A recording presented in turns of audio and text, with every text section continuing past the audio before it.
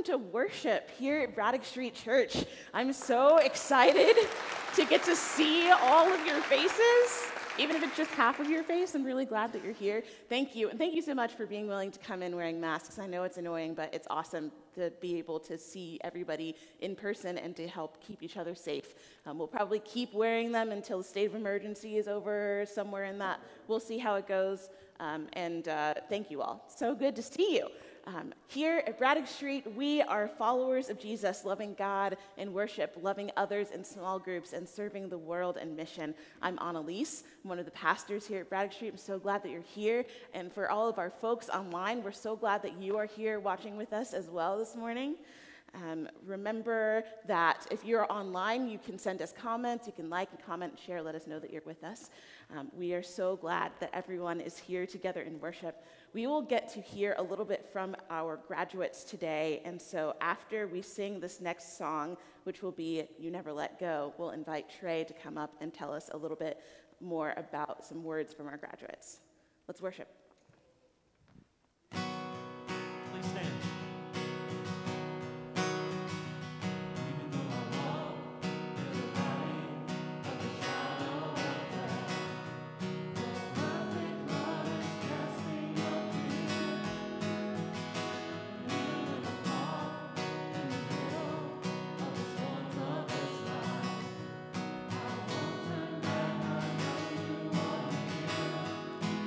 I will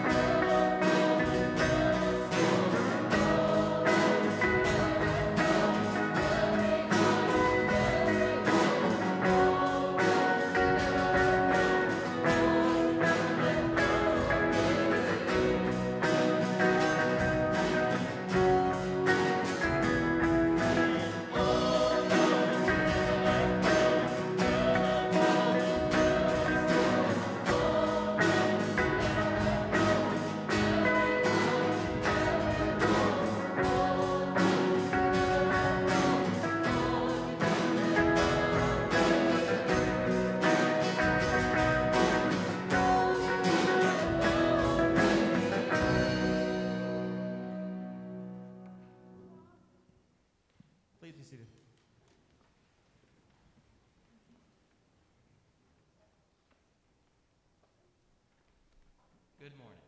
My name is Trey Kraft, and I am graduating from Hanley High School and attending Hampton-Sydney this fall. I have the honor this morning of representing all of the graduates as the outgoing BLAST president. As such, I would like to give an official thank you. Thank you for your prayers, for your financial support, and for all the times you helped to empower youth to learn and grow as working members of this congregation. I have learned a lot from my time at Braddock Street, both through my time serving on church committees and being a part of BLAST. However, my faith has not always been as strong as it is now. During middle school, I went through the motions and didn't truly pay attention during Sunday school and BLAST. Even though I answered the questions that were asked, I wasn't really paying attention to what they meant in my life. However, during a mission trip to Guatemala, I had a dream about a little kid who I ended up meeting the next day. Similar to how God revealed who Samuel was supposed to anoint, God showed me who I was supposed to help during my trip. This vision opened my eyes and made me realize all the different ways that God was present in my life. Without the generosity of the church, I would have never been able to go on this trip and have my eyes opened up to the Lord. So on behalf of all of us, thank you. Continue to pray for us as we head into the next phase of our life, and we will be back to visit and to continue to grow with you. Amen. Thank you so much, Trey. And we're going to send Trey off in a moment to join the rest of the graduates, where Kristen is honoring them with some gifts from the congregation. But before he leaves, we would like him and anyone else who is graduating from any level of education this year, if you would all please stand up. And we are going to pray together over all of our graduates. Our words will show up there in a second, I think. Yes, there we go. And we're going to pray together over our graduates. Please pray with me. Dear God, we pray that you would give each of these graduates wisdom and direction in making decisions and in each new situation and journey you have for them now. Teach them to listen closely to your voice, that they would have a heart to obey your word and have a desire to make the right choices. We pray that these we love so much would walk faithfully and diligently in your ways. We ask that you would make their footsteps firm, that your word would be constant lamp for their feet and a light to their path. May they sense the freshness of your spirit over their lives in amazing ways, and may they be strengthened and filled with hope for the new roads you have in store. We ask for your wisdom and clear direction over their lives, that you would give them understanding beyond their years. We ask for you to open doors that need to be opened and to close the one that should be shut tight. Allow every gift and treasure you have placed inside their lives to grow, develop, and flourish to bring you glory. We celebrate these graduates this day and give you thanks, Lord. Amen. Thank you, Trey. Congratulations. Today's scripture reading is from 1 Samuel chapter 16, verses 1 through 13. The Lord said to Samuel, "How long will you grieve over Saul? I have rejected him from being king over Israel. Fill your horn with oil and set out. I will send you to Jesse the Bethlehemite, for I have provided for myself a king among his sons." Samuel said, "How can I go? If Saul hears of it, he'll kill me." And the Lord said, "Take a heifer with you and say, I have come to sacrifice to the Lord. Invite Jesse to the sacrifice, and I will show you what you shall do, and you shall anoint for me the one whom I name to you." Samuel did what the Lord commanded and came to Bethlehem. The elders of the city came to meet him trembling and said, "Do you come peaceably?" He said, "Peaceably. I have come to sacrifice to the Lord. Sanctify yourselves and come with me to the sacrifice." And he sanctified Jesse and his sons and invited them to the sacrifice. When they came, he looked on Eliab and thought, "Surely the Lord's anointed is now before the Lord." But the Lord said to Samuel, "Do not look on his appearance or on the height of his stature, because I have rejected him. For the Lord does not see as mortals see. They look on the outward appearance, but the Lord looks on the heart." Then Jesse called Abinadab and made him pass before Samuel. He said, "Neither has the Lord chosen this one." Then Jesse made Shammah pass by, and he said, "Neither has Jesse made 7 of his sons pass before Samuel, and Samuel said to Jesse, "The Lord has not chosen any of these." Samuel said to Jesse, "Are all your sons here?" And he said, "There remains yet the youngest, but he is keeping the sheep." And Samuel said to Jesse, "Send and bring him, for he will not sit down until he comes here." He sent and brought him in. Now he was ruddy and had beautiful eyes and was handsome. The Lord said, "Rise and anoint him, for this is the one." Then Samuel took the horn of oil and anointed him in the presence of his brothers. And the Spirit of the Lord came mightily upon David from that day forward. Samuel then set out and went to Ramah. This is the word of God for the people of God.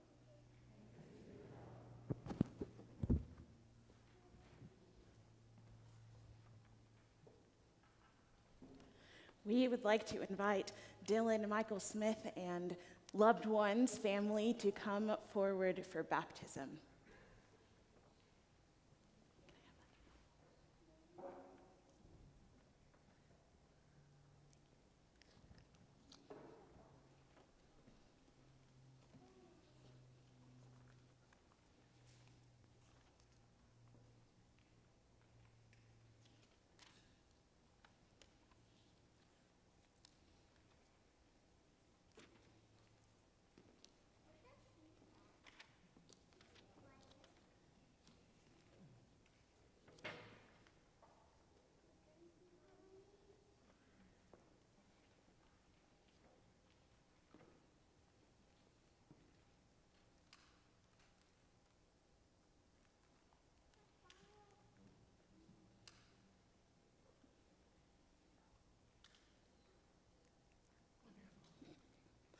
All right, here we are.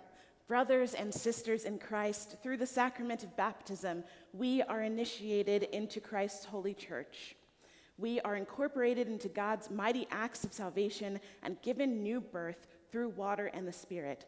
All of this is God's gift to us, offered to us without price. Page turn. On behalf of the whole church, I ask you, do you renounce the spiritual forces of wickedness, reject the evil powers of this world, and repent of your sin? If you do, please say, "I do."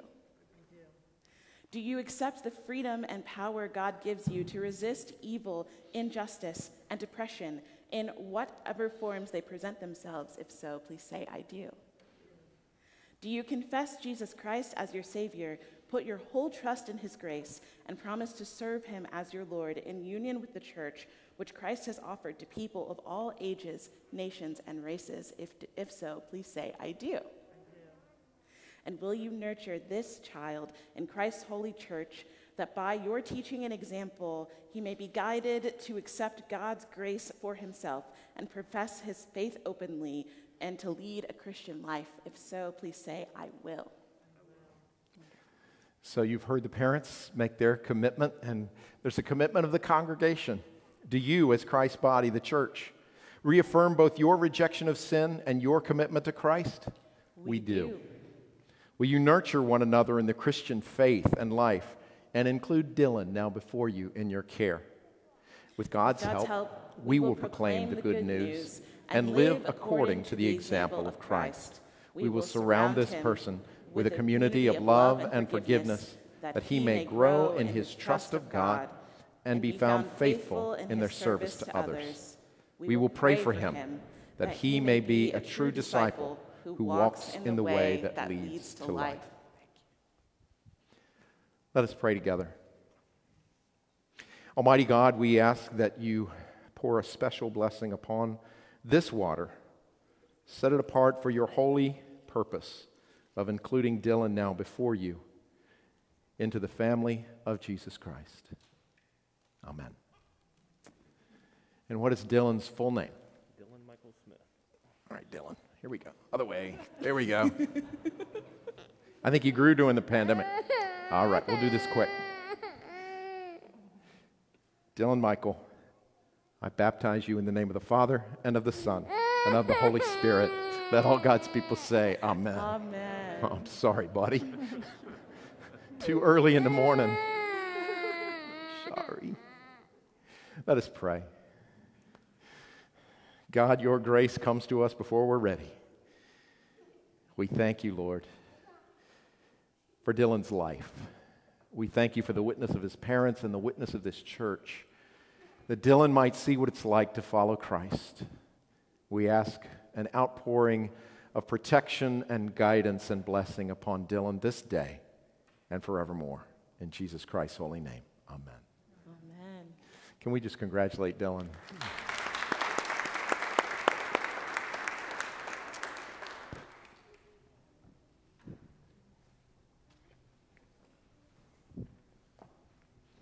There are many amazing things that the gifts that you give here at Braddock Street are able to do. And one of those that we want to lift up for you today is our youth ministry.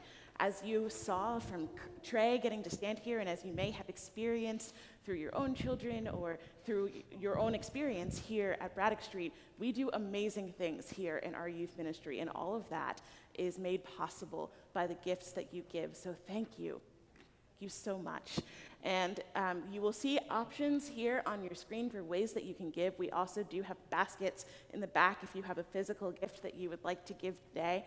And so we are so thankful for everything that you are able to give. And we will worship together through our giving as we hear this offertory.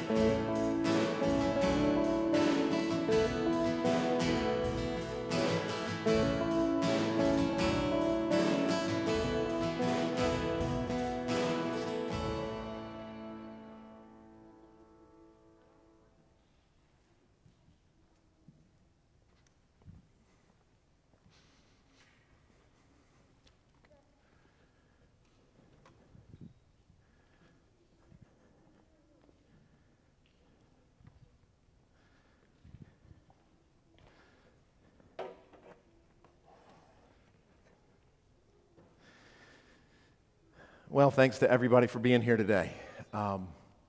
So much to celebrate. Jason, I think I'm going to move your stuff here. Hopefully you can get it back where you need it. I told somebody today, we're not sure what we're doing. It's been so long since we did it here in person. Thank you for bearing with us. So much to celebrate. Our graduates, of course. We're remembering those who've served our nation. And all at the same time, coming back face to face in person in worship. Thank you for being here. And thank you as well for worshiping online. Let us pray. Holy God, thank you for giving us signs of hope and deliverance. We knew you would always deliver us. That's your promise. It is we who have to have the human patience to wait on your deliverance. But thank you. And now open our hearts and our minds to what you would say to each one of us this day. In the powerful name of Jesus, who overcomes all things, even death. Amen. The old saying is, you can't judge a book by its cover, but the title usually gives you a clue. And so there are certain things that we can tell at first glance, and yet we all know we also have to look deeper over time. This is a picture that a friend of mine posted on Facebook recently. This is his right knee, and all of us who are lay people go, ooh. But any of us who have had surgery, we look, oh, there's betadine, right, and staples. So we know that the individual had surgery. On the outside, we say, ooh. But here's another picture of the same knee. On the inside, you see some healing taking place. People like me who are lay folks, if I don't see swelling and I don't see bruising or bleeding, I would think that a knee is just fine. But there are things going on inside all of us all the time. It may look terrible on the outside, but there might be healing going on the inside. People with a trained eye, of course, are armed with things like x-rays, magnetic resonance imaging, and training, and they might even be able to feel your knee and tell you something's wrong. And by the way, for all the physical therapists in the room, yes, he will do his rehab. He spent his career in sports medicine at Virginia Tech and worked with all of their athletes there. So if he doesn't do his rehab, he will be the biggest hypocrite ever. We hear today that the prophet Samuel is asked by God to go and anoint a new king. The context of that is very, very dangerous because Saul is still on the throne. The problem is Saul has lost all his popular support as well as, more importantly, the Spirit of God that seemed to dwell on him. We don't understand why it was with Saul early on and then not with Saul later on, but this is that dangerous time where a leader has lost his support. And we all know what leaders might do when their support is threatened. They begin to attack anything and anyone that would threaten them. That's why Saul is afraid to go do what God has asked him to do. And so he goes to anoint a new king. He is told to go to Jesse, a guy who lives in Bethlehem, and anoint one of his sons. He's not told who at first. And so we read here in 1 Samuel 16, verse 6, when they came, he, Samuel, looked on Eliab and thought, surely the Lord's anointed is now before the Lord. Surely this is the guy. Firstborn male child, that was the tradition at the time, right? He's big, he's strong, seems to be a good-looking guy, right? When you go looking for a new king, these are the kinds of assumptions that we might bring to the table. And we say, oh, you silly Samuel. And yet we do the exact same thing ourselves. Study after study, psychological and sociological studies, tell us that we make assumptions about people at first glance. I didn't have to look very far. Here's one sentence from a study that is posted on the website of the National Institute of Health, of all places. The article is called Social Psychological Face Perception. Appearance matters because some facial qualities are so useful in guiding adaptive behavior that even a trace of those qualities can create an impression. In other words, is the person healthy? Is the person angry? Is the person sad? Is the person happy? We can begin to make these assumptions just by looking. That adaptive behavior is there in our brain for a reason. It allows us to assess the situation very quickly. And sometimes this is very helpful. But we also know, right, that first impressions, don't judge a book by its cover, first impressions can be wrong. But don't blame Samuel. We're all guilty. In choosing leaders, Sean Rosenberg of the University of California, Berkeley, in 2010 did a study where participants were given brochures, political brochures, with two different faces and certain political information. It was posed, this was a hypothetical situation, but it was posed to the participants. One was a Democrat, one was a Republican. Here's what their platforms are, right? One was a bit younger, but better looking. One was almost as old as me, so didn't have a chance. So what he did in the experiment was give the brochure to half the folks, then switch the pictures and give it to the other half of the folks. You know what happened. 60% of the people chose the better looking candidate, even though it was the exact same information about them, just switched. That's who we are. We make assumptions based on our first impression. And it's not just appearance, right? It's manner of speech. My father was a pastor, and when he went to Vanderbilt Divinity School in Nashville, my father was told, get rid of that accent. Dad was from East Tennessee and had that Southern Appalachian hillbilly accent. Think Larry the Cable Guy without the four-letter words. That's what my dad, and still his relatives, sound like to this day. He got rid of the accent. Why would he have to do that? Because the assumption we make if somebody's from Southern Appalachia and has that hillbilly accent is that they are less educated than other folks. Manner of speech makes an impression. That's why every time you turn on a Lexus commercial, have you ever noticed the voiceover is always English? Because we think that's classier, it's European, even though the car's still made by Toyota, right? That's what we think.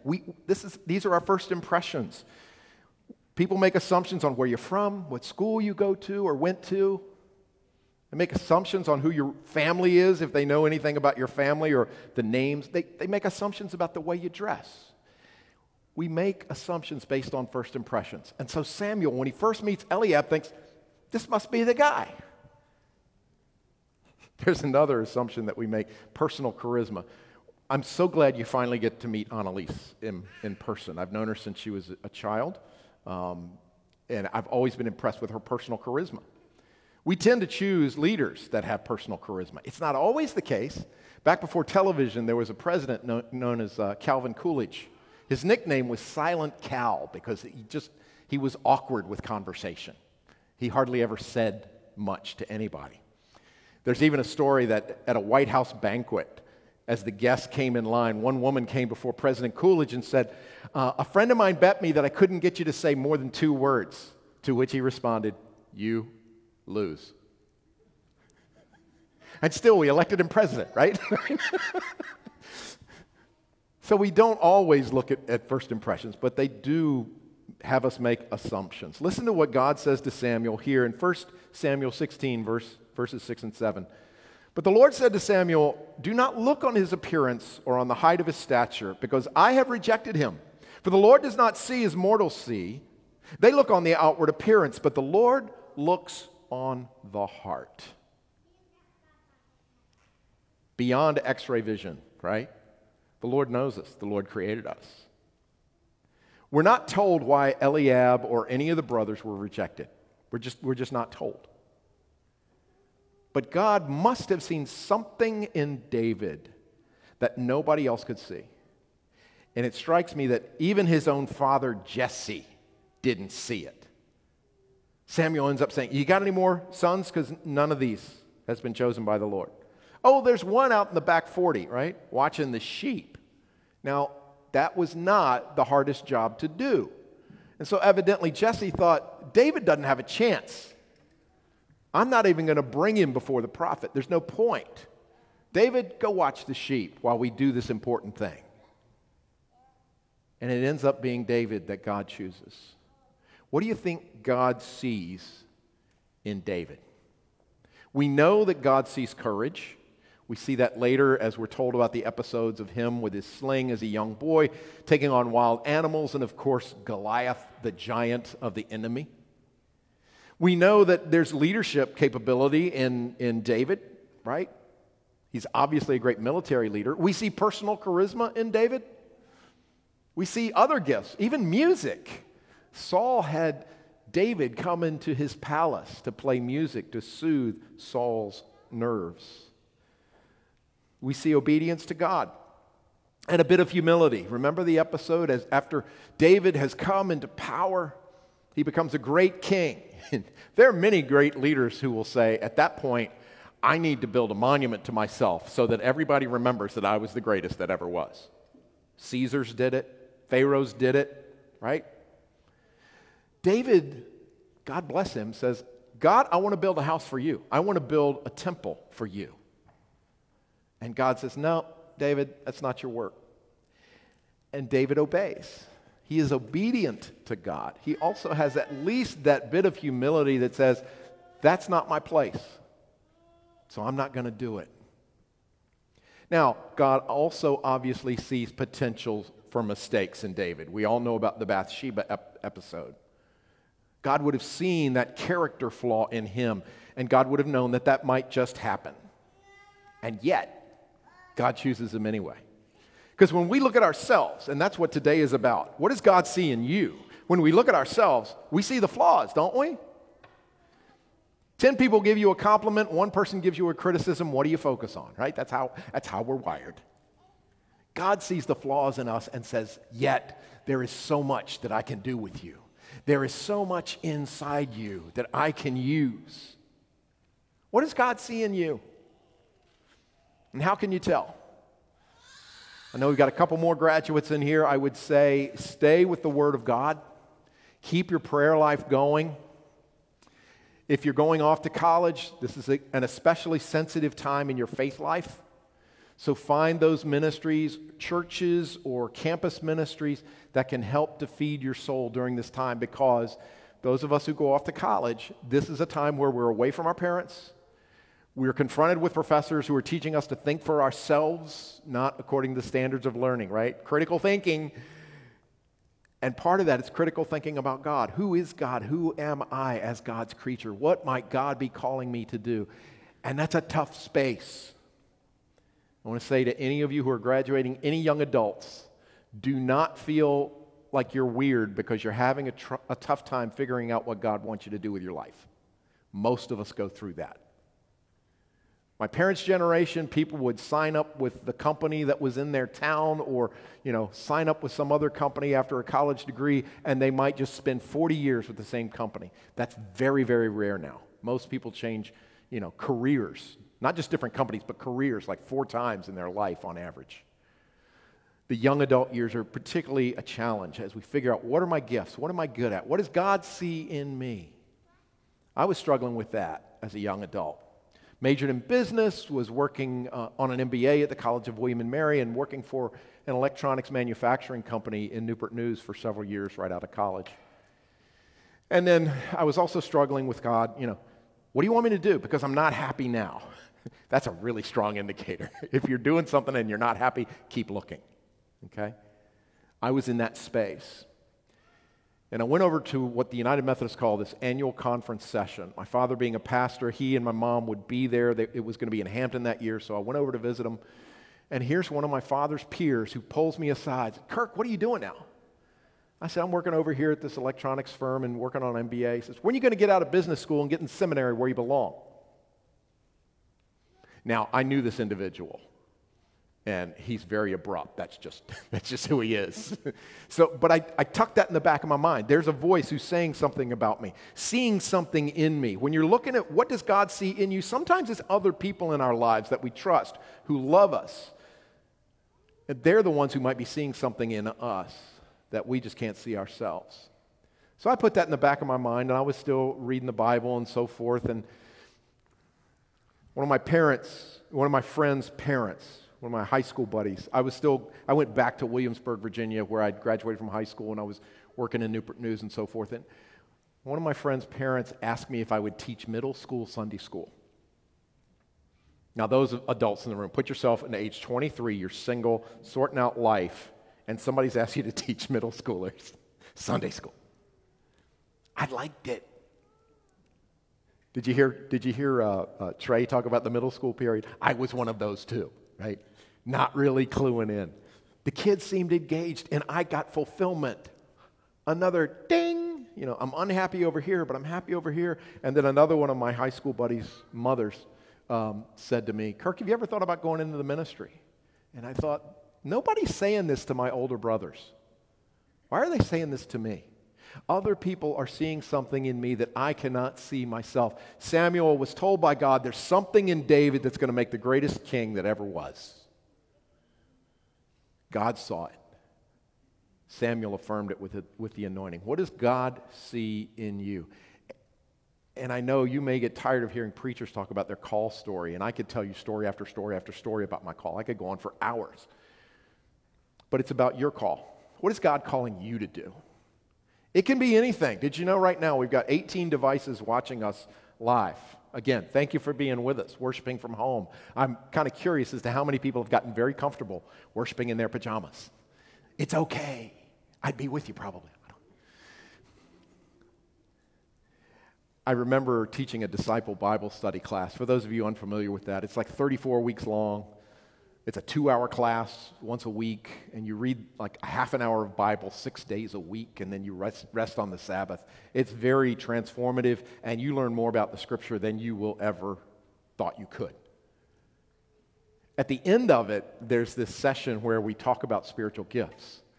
We read some of the spiritual gifts, and then we ask each participant to be silent while everybody else in the class names the gifts that they see in that individual. Not just the ones listed in the Bible, but other kinds of gifts, And I remember this one guy, after listening to all that, he says, I don't know. All I know is internet technology. All I know is computer. I'm just a geek. What does God want with me? What he didn't know was at that time, the church that I was serving had a contemporary service like this, and we were using an overhead projector. Does anybody remember those things? Yeah, people as old as I am. Kids, you had these transparent sheets, and you put it down. There was a light bulb, and it shot off of a mirror onto the wall, and it was just black letters on a clear screen. I said, Bob, we need you. We need you bad. And he became our screen projector guy. He created the slides. He got into the graphics and the colors and all that stuff. It became his call. He was there every Sunday. In fact, he was working all week. He would send me notes. Should I do this? Should I do that? And everybody in worship was blessed by his work. And he thought, I'm just a computer geek. See, that's how it works.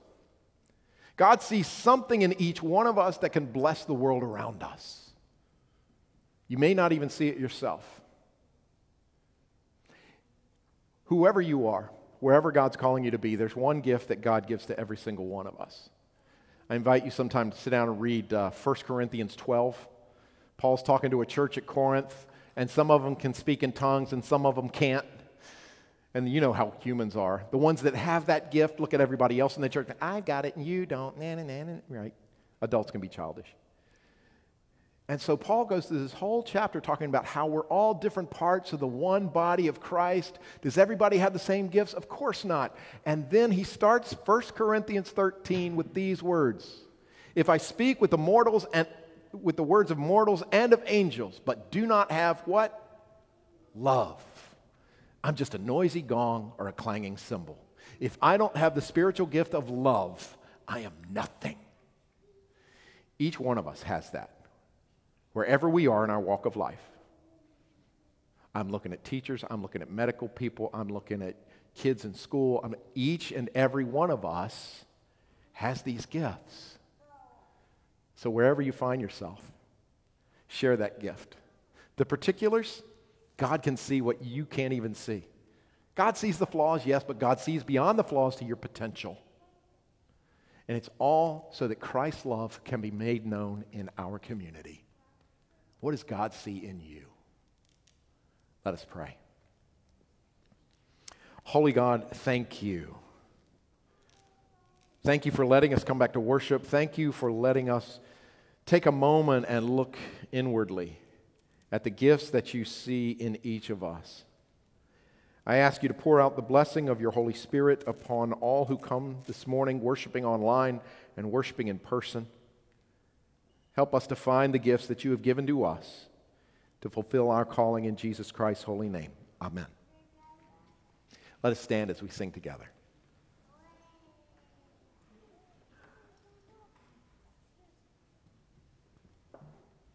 please remain seated as we do our prayers.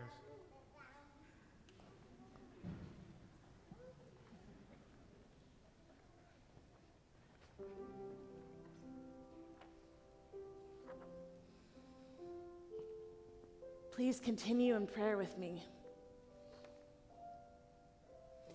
Holy God, help us to see the mark of your creation on every person as we meet them.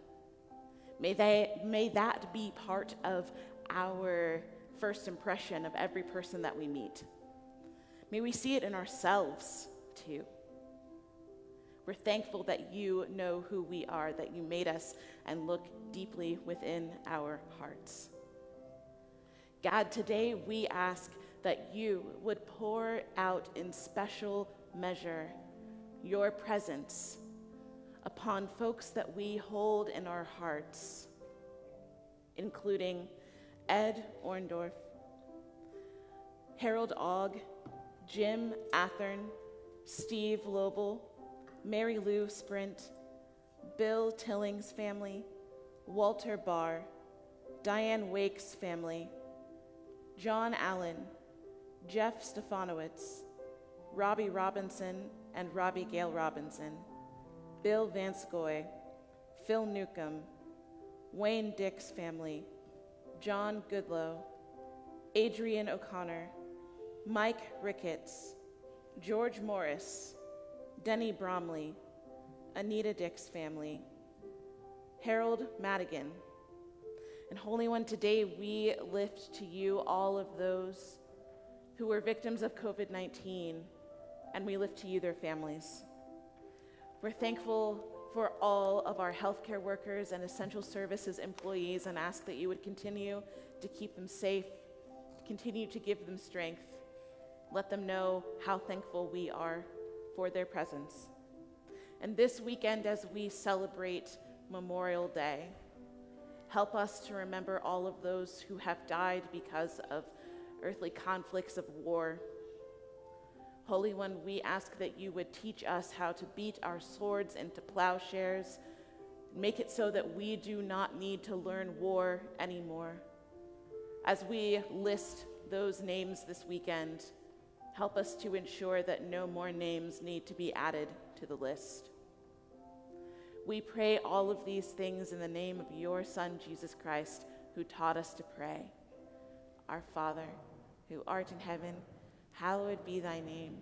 Thy kingdom come, thy will be done on earth as it is in heaven. Give us this day our daily bread. Forgive us our trespasses, as we forgive those who trespass against us. And lead us not into temptation, but deliver us from evil. For thine is the kingdom, the power, and the glory forever. Amen. And now stand as you are able, and we will sing together our closing song.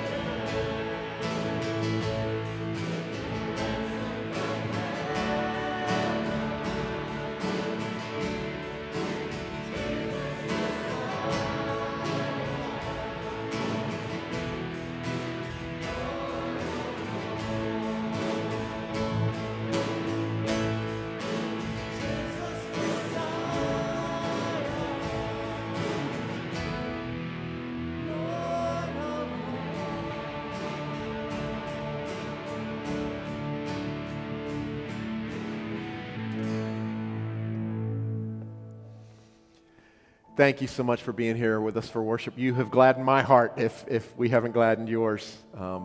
So good to be in God's house with the Spirit of God with us. Next week, we'll be having communion. We're going to use self-packaged things. We'll put them on tables so you don't have to touch. We'll do what we can for the time being to keep everybody safe, but it's so good to see everyone. So now go, asking yourself maybe, what does God see in you? What are the gifts that you have been given by God to share that are unique to you? Go to share them. With the blessing of God, the Father, Son, and Holy Spirit. Amen.